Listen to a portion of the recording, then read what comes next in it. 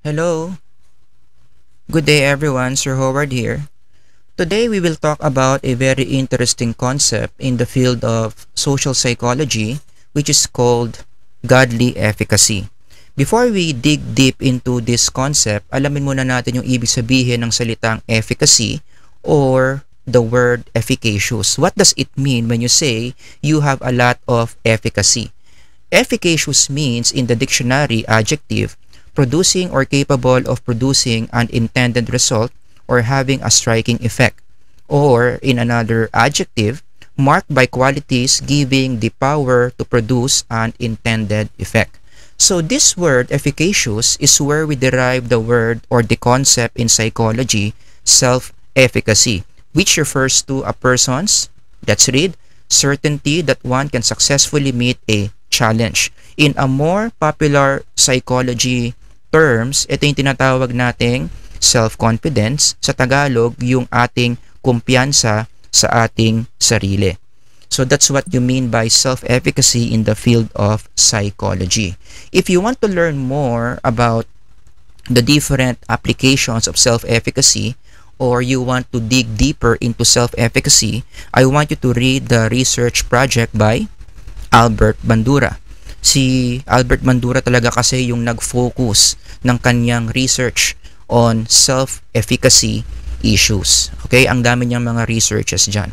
But anyway, going back to our discussion, pag sinabi natin you are a self-efficacious person, it simply means sigurado ka na ma-overcome mo yung mga problems, yung mga obstacles na kinakaharap mo. Another thing I want you to remember about self-efficacy is it is a measurable concept in psychology. Kaya nating sukatin yan by the use of different psychological instruments. Like one of the most popular instruments being used para masukat yung self-efficacy is what we call the GSES or the Global Self-Efficacy Scale. Let me present to you some of the items na binibigay ng GSES para rin mas maging malalim yung pagkakaintindi ninyo kung ano ba ibig sabihin ng self-efficacy. So palakihin ko lang yung mga items, my apologies, medyo mahirap basahin, but anyway, I'm going to read it for you. So if you take the GSES, you will be given items such as number 1, I can always manage to solve difficult problems if I try hard enough. Number 2, if someone opposes or is against me, I can find a way to get what I want. Number 3, it is easy for me to stick to my plans and accomplish my goals. Number 4, I am confident that I could deal efficiently with unexpected events. Number 5, thanks to my resourcefulness and ability to figure things out, I know how to handle unexpected or unforeseen situations. So confident kang magaling kang mag-adjust. Number 6, I can solve problems if I invest the necessary effort. Number 7, I can get what I want from people if I make them feel sorry for me. Oh, grabe, may ganung item pala, no? But anyway, so imagine a person na lahat ng sagot niya dyan 4 or mataas yung sagot niya sa mga items na yan. Anong tawag mo sa taong yon? You call that a self-efficacious person. I have 2 examples of people na sa tingin ko, kahit hindi sila kumuha ng test na ito, they will score high in these instruments. One good example si Mayweather Jr. I mean, whenever he speaks, whenever he is interviewed about his opponents, talagang ramdam na ramdam mo that he is so confident on his skills as a boxer. Sabi niya, you have to realize that most of these guys get in there and fight on heart. I fight with smarts. There is no fighter that is smarter than me. Most of these fighters are A, B, C, 1, 2, 3. I am like 4, 5, 6 levels above them. That's why I'm able to beat them. O, diba? So, kahit hindi mo bigyan ng instrument si Mayweather, going back to the items, medyo makaka-sure tayo, medyo sigurado tayo na matataas yung mga scores na ibibigay niya sa mga items na yan. Another example of a person which I think is very self-efficacious, LeBron James. I mean, for you to say in front of the world that you are the best player in the world, definitely mataas yung iyong self-efficacy. Alright? So I hope I was able to further deepen your understanding kung ano bang ibig sabihin ng self-efficacy in the field of psychology. Now, this is very interesting also. According to psychologists, maganda pala na dapat yung efficacy natin mataas. It's considered psychologically very important. Why? Research have shown that people with high levels of self-efficacy are more likely to achieve well in school, lalong-lalo na yung mga estudyante. Kaya mahalaga talaga na yung mga estudyante na nasa eskwelahan, mataas yung kanilang academic self-efficacy to help them achieve great things in school.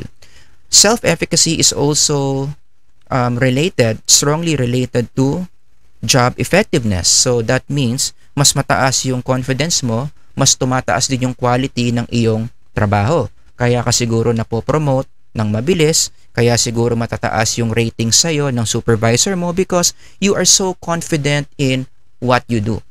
Diba? I mean, sa tunay na buhay naman talaga ganun, no? If you are so confident with what you do, kayang-kaya mo yung ginagawa mo, it will affect the quality of your work. And this is also interesting, efficacy is directly linked to wealth or kayamanan. Pangpayaman pala ang self-efficacy. So for those of you who would like to get rich, one way to do this is to work on your self-efficacy. And why is that? Anong kinalaman ng self-efficacy sa wealth? Well, again, number one, because you are so self-efficacious, you are so confident with what you do, gumaganda yung quality ng work mo, which siguro can make you be promoted faster, mas tumataas yung sweldo mo, you get wealthier. And another explanation here by psychologists is people who are self-efficacious, they take higher risks.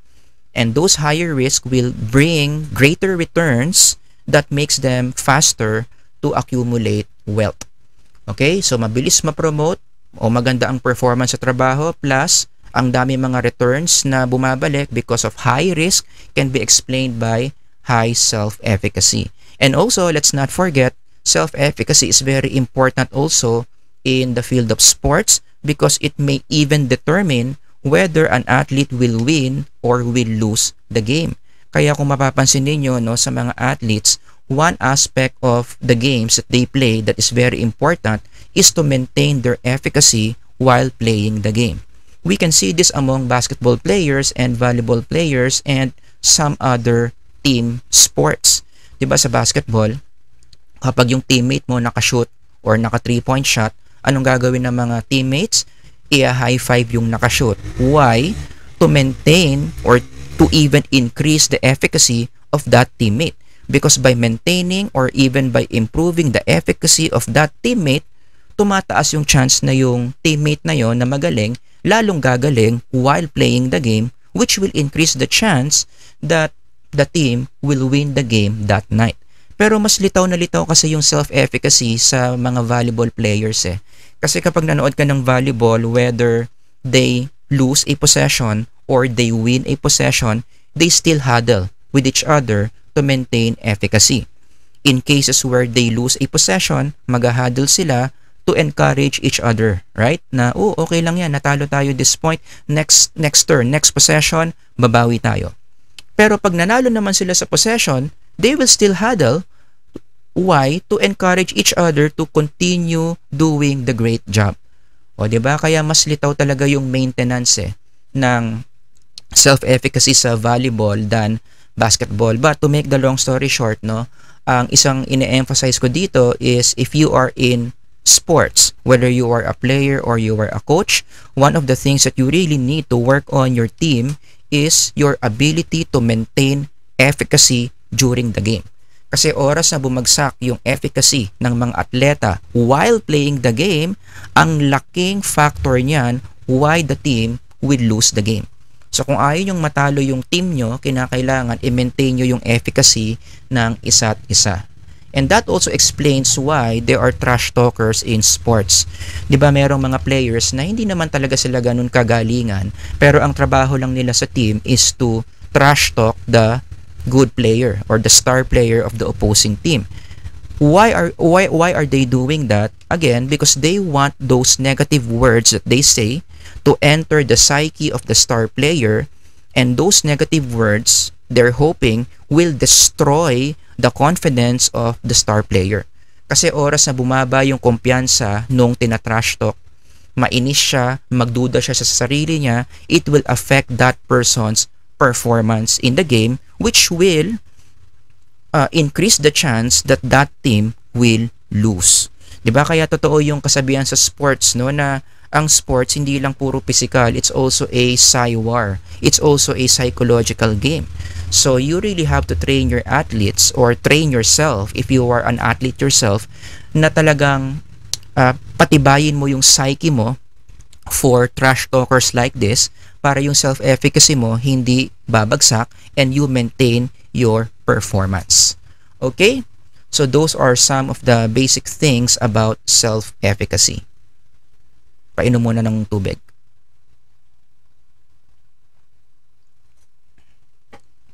Alright. Now that you understand what self-efficacy is, now let me just present to you the limit of self-efficacy. Meron ako nakikitang loophole in the way how self-efficacy works in mainstream psychology. Going back to the definition of self-efficacy, remember, yung self-efficacy natin nanggagaling pala yan sa certain level of certainty. 'Di ba? So saan nanggagaling yung self-efficacy na nararamdaman mo, nakakasense ka ng kasiguraduhan. So yun yung prerequisite. Para magkaroon ka ng self-efficacy, you need your awareness. You need to sense within your awareness that there are certain things that are sure, na sigurado ka. Okay, so let me put this in a diagram. It looks something like this. So again, yung self-efficacy na nararamdaman mo nandyan, which is good, right? It makes you so confident in doing something so well, but that comes from a certain degree of certainty. Alam mo na meron kang kasiguraduhan. Sigurado akong nag-practice ako, sigurado akong meron akong enough skill to overcome this opponent, meron akong enough money to invest in this new business. So that certainty will create a certain degree of self-efficacy. Okay? Now, I want to present to you the loophole or possible problems using this mainstream model of self-efficacy. Loophole number 1, alam nyo sa buhay, hindi naman talaga lahat pwedeng certain. Meron tayong mga situation sa buhay where it's really hard to find things that are so certain, especially when we do things for the first time. Kasi first time mo So kapag first time mo, marami pa talagang uncertain things dyan. Let's say, you enter a new business venture. You are a newbie in that field. So it's so hard to find certainty in that field. Kasi nga, bago lahat sa'yo, wala kang past experiences to remember. Diba? So kapag nasa isang bagay ka na ginagawa mo for the first time, it's so hard to be sure that you will perform well or that you will do well in that field you are doing for the first time. Loophole number 2, ito sa tingin ko marami makaka-relate dito. Meron kasing mga pagkakataon in life where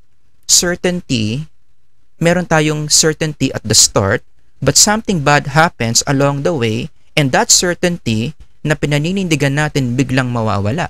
Like for example, you are so certain that you can beat this team. Nagbabasketball kayo, mahina lang yung team. Given your skill, siguradong-sigurado ka sa skill mo, siguradong-sigurado ka sa lakas ng katawan mo, you can easily beat this team. But what happened during the game? Na-injury ka. Merong nag-pop doon sa iyong tuhod, biglang sumakit, right? Now you're no longer sure if you can beat the team. Diba? Kasi kanina, nung sure ka na kaya mong talunin yung team, healthy pa yung katawan mo, wala ka pang injury. Bigla kang na-injured. Now, you begin to doubt dahil hindi ka na makagalaw ng maayos. You can no longer defend well. You can no longer become as active as you used to be. Now, you are no longer certain if you can beat this team. Another example will be illnesses. Diba? You are so sure that your business is doing well. You are so sure na marami kang kikitain at the end of the year and then, pandemic happened. Now, you're no longer sure. Diba? Tinamaan ka pa ng COVID. Hindi mo alam if your body can withstand COVID.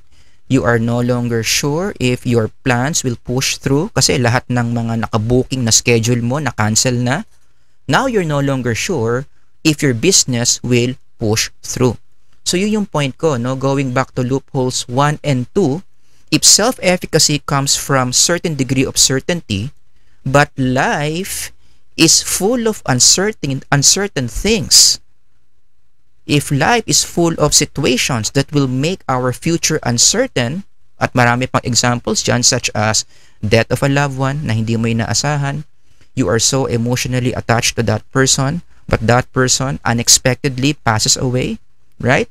Or maybe betrayal, you never expected that your best friend will betray you, kasosyo mo sa negosyo, nagtiwala ka sa kanya, binigay mo yung kapital, tinakbuhan ka.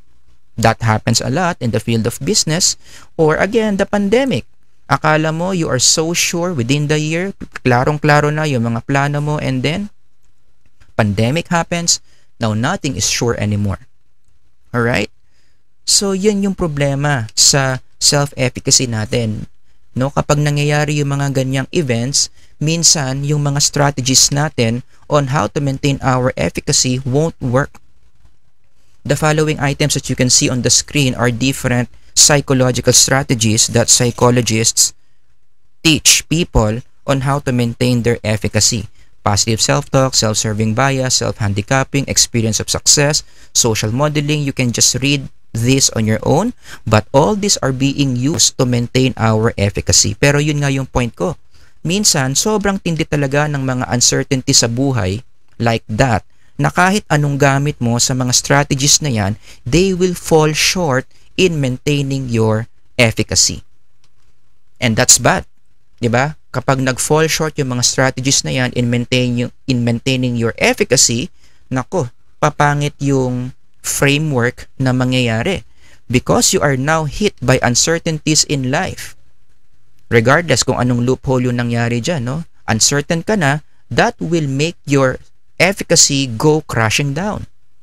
Babagsak ngayon yung efficacy mo because again, the foundation of efficacy is certainty. But there are a lot of uncertainties in life, boom, babagsak ngayon yung iyong self-efficacy.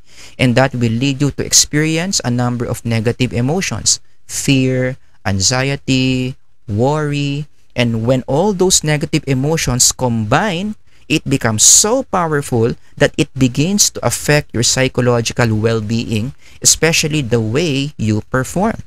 Ikakabagsak niyan yung performance mo, bababa yung quality ng mga ginagawa mo because of those negative emotions caused by uncertainties.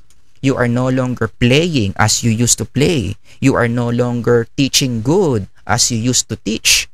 Kasi nga, punong-puno ka na ng mga negative emotions na nanggaling sa uncertainties ng buhay. That's the loophole of traditional self-efficacy when we trust ourselves to maintain our confidence. Kaya sa tingin ko, mas maganda kung ang paiiralin natin instead of self-efficacy is godly efficacy. What do I mean by godly efficacy? This is a psychological skill where we base the certainty of outcomes on God's supernatural resources. Very different from self-efficacy. Self-efficacy, you base your certainty on the things that you can do, on the things that you have, on the resources that you have. Pero dito, from the self, now you go to God for your efficacy. Para mas malinaw, ginawan ko to ng simple framework. It looks something like this. Yung tinatawag nating godly efficacy, no? So, in your awareness, you can sense God's resources. You are confident that God will give you the resources that you need, and that gives you a certain degree of certainty, and because of that, dyan ngayon lalabas yung tinatawag nating godly efficacy. You are confident to face things in life, not because you have something, not because you have a lot of skills, but because you know God will give you what you need to overcome those problems. I think in the Bible, one of the best statements that reflect godly efficacy is the very popular Philippians 4:13 by the Apostle Paul, where he said, I can do all things through Christ who strengthens me. Take note of those statements. I can do all things. See, that's already a statement of efficacy. When you say, I can do all things, kaya kong lahat, kaya kong i-overcome lahat, efficacy yun eh. But what's different here is the source of this efficacy. Is Apostle Paul saying, I can do all things because I'm Paul? Is he saying that? No. I can do all things. Bakit? It's not him. Through Christ. Meron siyang supernatural source who is Jesus Christ. And what is this that Christ is giving him that makes him confident that he can do all things? Christ gives strength. So that strength coming from a supernatural source such as Christ is what giving Paul the confidence to say, I can do all things. You see, that's what you mean by godly efficacy. Ibang-iba sa self-efficacy. Again, yung self-efficacy, confident ka na kaya mong harapin yung mga bagay-bagay because of your own things. Meron kang skill, meron kang resources, ikaw. But godly efficacy, you go supernatural. Same statements apply when, for example, again, si Apostle Paul din to, no? When you say something like, what then shall we say in response to these things? If God is for us, who can be against us? Again, that's a statement of efficacy. But again, where is this efficacy coming from?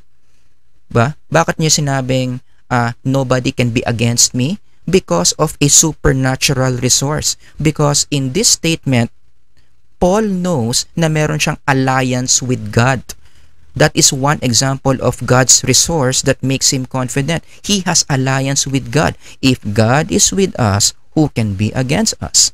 In another passage, punta naman tayo sa Old Testament. This statement again are words of efficacy, but a godly efficacy. But those who hope in the Lord will renew their strength. They will soar on wings like eagles. They will run and not grow weary. They will walk and not be faint. Ang gusto ko dito sa Isaiah, very specific yung mga supernatural resources na sinasabi that makes a person confident. What are those supernatural resources coming from God? Well, you are given hope, you are given strength, you are given ability to soar like eagle, ability to run, strength not to grow weary, nasusustain mo yung strength mo. You will ability to walk and not be faint. All of those things nanggagaling sa God's resources, it's something supernatural, and those things make you confident. You are not confident because you give these things to you. You are confident because God gives those things to you. Yun yung tinatawag nating godly confidence. Again, ang sinasabi ko lang dito is godly efficacy. How is this different from self-efficacy? Your awareness, your certainty is based on the supernatural. Okay? Godly efficacy, you are not good, or you are confident not because you are good. You are confident because you know that God will give you the resources that you need to overcome certain problems in life. Now, there is this one research na sa tingin ko echoes the benefit of godly efficacy. This is based on a study by Fifth, I don't know how this is pronounced, Bond Bayars 2011, where they studied African American students. To make the long story short, based on their data, so binigyan sila ng mga psychological instruments to measure certain variables. This is the result of their study. When they have high levels of spirituality, they're talking about the African American students, that causes their efficacy, the godly efficacy, to go up, which positively contributes to their academic performance. Kaya tumataas yung kanilang grade. Okay, but in connection to what I'm saying here in this video, I just want you to focus on that part. 'Di ba? Ano ang implication nung part na yan? When we see statistically that godly efficacy can increase good grades or can increase grades, it tells you that godly efficacy is something that is good for us. So when you increase your godly efficacy, based on the study, it can cause a certain positive psychological outcome such as a better performance in school. So to make the long story short, maganda talaga na meron tayong godly efficacy more than self-efficacy. So let me present to you a new model. Ito yung gusto kong i-establish in this video na dapat in our psyche, if we want to maintain our psychological well-being, no, the primary source of our efficacy must be godly. Hindi dapat self-efficacy ang primary. Ang self-efficacy more on secondary lang. Paminsan-minsan lang. Pero majority of the situations, whenever we are faced with problems and obstacles, we need to be relying more on our godly efficacy more than self-efficacy. I think there's this one passage in the Bible that echoes what I'm saying here, yung sinasabi sa Proverbs. I think this is a direct instruction na dapat talaga meron tayo godly efficacy and not self-efficacy. It says, trust in the Lord with all your heart and lean not on your own understanding. You hear that? Lean not on your own understanding. I think it's referring to this one. Huwag mo raw gawing source yung sarili mong understanding in doing things. Secondary lang yan. Ilagay mo yan sa likod. Ano ang iharap mo? Yung source number 1, godly efficacy. Trust in the Lord with all your heart. That's source number 1. In all your ways, submit to Him, and He will make your paths straight. Alright? So, yan yung aking pinopropose na model. If we want to really maintain our psychological well-being, we need to be relying more on godly efficacy more than self-efficacy. Kasi nga, yung self-efficacy, maraming loopholes yan. Talagang maraming pagkakataon that your self-efficacy will not help you get through those tough problems in life. In the Bible, para lang i-demonstrate ko how godly efficacy works, I think the story of David perfectly reflects kung ano bang ibig sabihin ng godly efficacy. Si David, where did he get the confidence to fight Goliath? I'm sure what David had in fighting Goliath, the confidence that he had was godly efficacy. Bilisan lang natin yung storya para sa mga walang background dito. So Goliath is a big guy, he's a Philistine. Every day he was challenging the Israelite army to fight him. Nobody wants to because again, he's big, he's experienced, ang kakapal na mga armors niya, everyone was scared. Until David heard that Goliath was making fun of Israel. So hindi nakatiis si David dito, pumunta siya kay King Saul to present himself to be the one to fight Goliath. Now, dun pa lang what made David approach King Saul and present himself to fight Goliath? Sagot, efficacy. What kind of efficacy? Godly efficacy. Paano mo nalaman, sir, na yung efficacy ni David dito is godly efficacy? Look at how he convinced King Saul para payagan siya to fight Goliath. Kasi nung una niyang present sarili niya, si King Saul walang confidence kay David.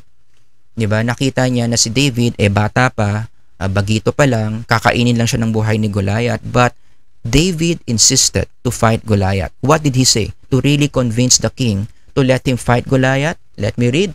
1 Samuel 17:37, the Lord who rescued me from the paw of the lion and the paw of the bear will rescue me from the hand of the Philistine. Kasi the verses before this, ang pinagmalaki ni David, nung may mga days na habang nagsishepherd siya, nakapatay siya ng leon at ng bear using his hands. Diba? So yun yung pinapresent niya kay King Saul. Payagan nyo na ako kasi hindi naman ako totally helpless. Malakas ako. Nakakapatay ako ng leon at ng bear. But I want you to notice something here. Where did he attribute his ability to kill a lion and a bear? How did he see those days that he killed a lion and a bear? Going back to 1 Samuel 17:37, he saw that as a rescue. Diba? David saw that as a rescue. I was able to kill the bear and the lion not because I'm good, but because God rescued me from these wild animals. He gave me strength. He gave strength to my hands for me to kill the lion and the bear. And that's the reason that I was able to do this.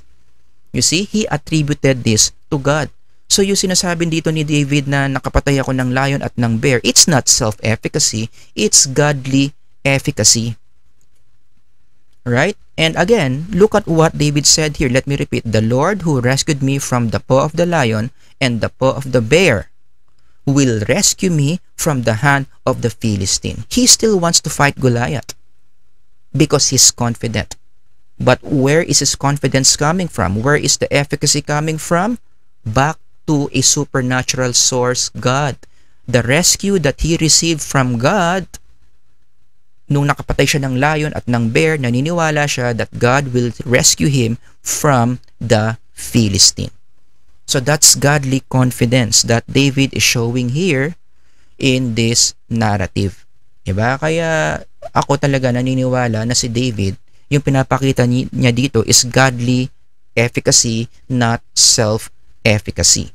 Ang maganda pa sa godly efficacy is, you can really depend on godly efficacy, especially when a certain problem is so big that not one psychological technique for increasing your confidence will work. And what is that? What could be that problem that is so big na kahit anong gawin mong self-efficacy, hindi talaga uubra? I think our problem with death. Diba? Yan talaga. Ang hirap mong i-maintain yung confidence mo in the face of death. I mean, imagine you're dying. Imagine that you are close to dying. Oh, talagang hindi mo alam saan mo huhugutin yung confidence mo dyan because first time mong mamamatay. First time mong mapupunta sa afterlife. Right? So, ang hirap mong humugot ng confidence when you are in the face of death or when you are seeing death face to face. Right? So, going back to my statement here between these two. Oh, kanino ka magre-rely? Are you going to rely on your self-efficacy in dealing with death or with godly efficacy dealing with death? I would choose source number 1. This is the best way to deal with death. Have a godly efficacy in facing death. In fact, again, going back to David, he did this many times in his life.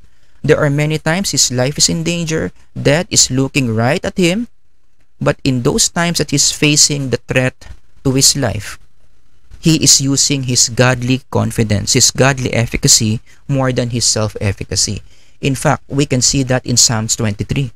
How David relies on godly efficacy in the face of death. Let me read for you, no? Nanganganib yung buhay ni David dito sa Psalms 23, but look at what he wrote. The Lord is my shepherd, I shall not want. He makes me to lie down in green pastures. He leadeth me beside the still waters. He restoreth my soul. He leadeth me in the paths of righteousness for his name's sake. Yea, though I walk through the valley of the shadow of death, ibig sabihin, his life is in danger. Look at this. Listen to this. I will fear no evil, for thou art with me, thy rod and thy staff, they comfort me.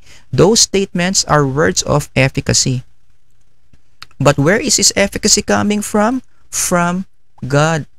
Diba? Because he knows na kahit kaharap niya yung death, meron pa rin siyang guidance. Diba? Coming from God. Meron pa rin siyang guidance coming from God. So he's confident in facing death. Though thou preparest the table before me in the presence of mine enemies. Thou anointest my head with oil, my cup runneth over. Surely goodness and mercy shall follow me all the days of my life, and I will dwell in the house of the Lord. That kind of efficacy comes from a godly efficacy. Hindi niya sinasabi dito na, I can face death because I know I'm good. I can face death because I know what to do. No. Pinapaubaya niya sa resources ng Diyos yung mangyayari sa kanya. Okay? So he is depending on the resources that God will give him, and that gives him confidence in facing death. Now, fast forward after Psalms 23, no? Ito, non-biblical character to, si Audrey Assad wrote a hymn entitled Abide With Me.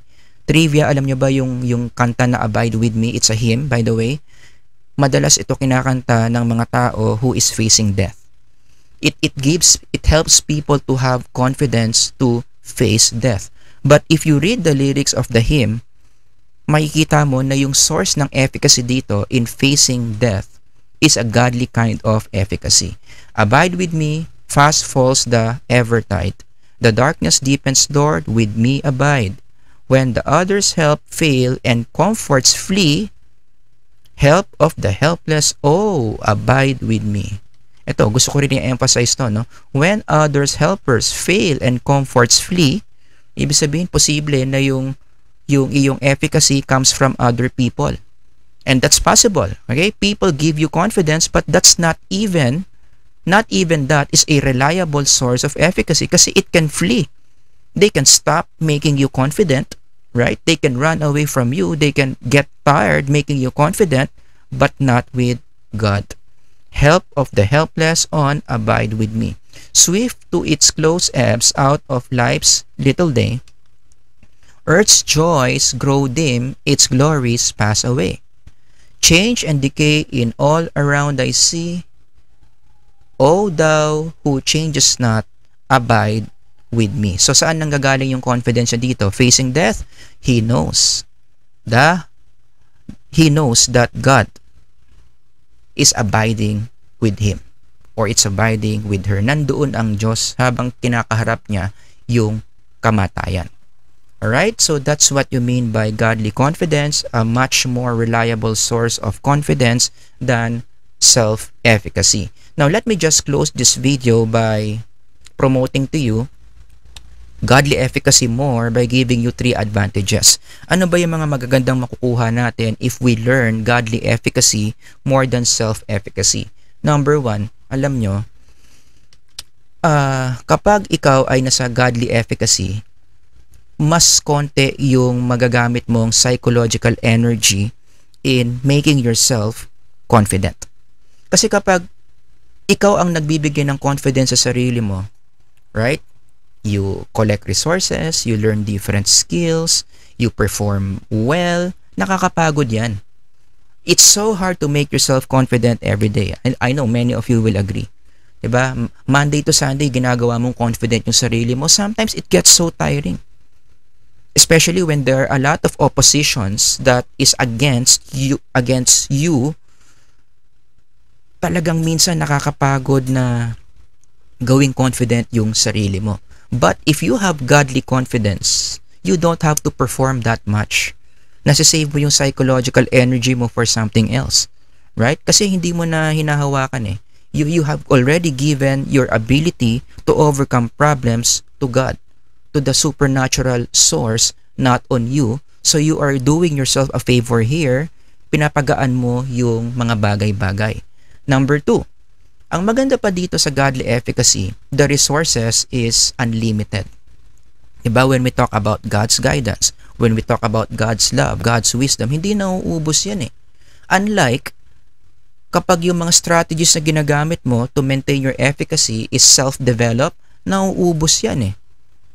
Diba? Minsan nawawalan ka na ng positive self-talk, nawawalan ka na ng magandang sasabihin sa sarili mo, nawawalan ka na ng pera to maintain a business. Very limited kapag self-efficacy. But godly efficacy, very unlimited. It never runs out. So you don't have to stress yourself out na baka mawalan ka ng resources in meeting this problem kasi nga yung source mo unlimited. The source of your efficacy is supernatural.